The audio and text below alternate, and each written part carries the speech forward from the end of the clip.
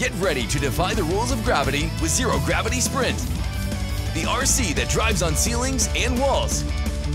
But before you start defying the laws of physics, let's make sure you're set up for success. Open the box.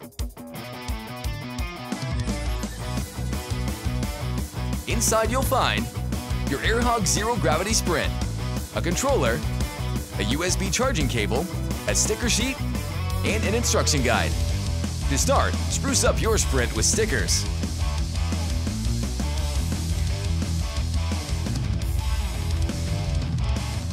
Next, we'll add 2 AAA batteries to the controller.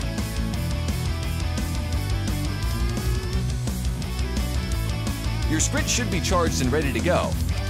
But if it's not, the LED light will be blinking, telling you it's time to charge. To charge, insert the small end of the charging cable into the back of the car and the larger end into a charging block or computer port. If the light on the car is flashing, it's still charging. If it's solid, you're ready to go. Now it's time to drive.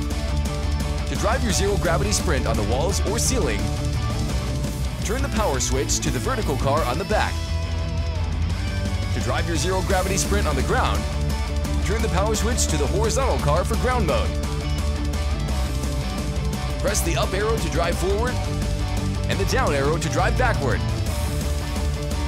Press the left directional button to drive left and the right directional button to drive right.